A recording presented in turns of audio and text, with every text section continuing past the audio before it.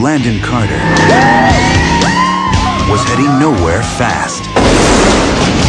What, are you gonna expel me? It's time for you to start spending time with other kinds of people. Don't blow it, Landon.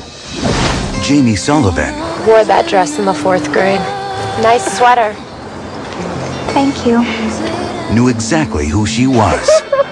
So what's your deal? You don't care what people think about you? No. Now, two people who had nothing in common I need help with my work. Landon Carter's asking me for help? Please. Okay. have everything to learn from each other.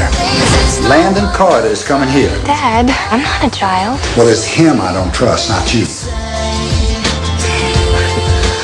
Landon, where have you been? Nowhere, man. What's with you, man?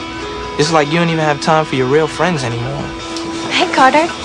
So I'll see you after school? I'm in your dreams. Welcome to the planet. This girl's changed you and you don't even know it, man. Listen, Jamie, I was hoping we could...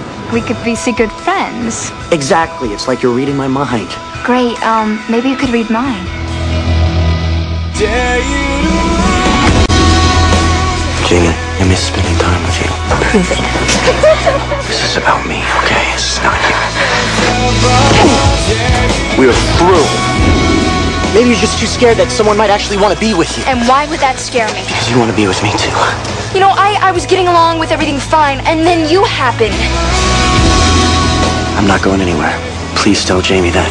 She makes me want to be different. Better. I might kiss you. I might be bad at it. It's not possible.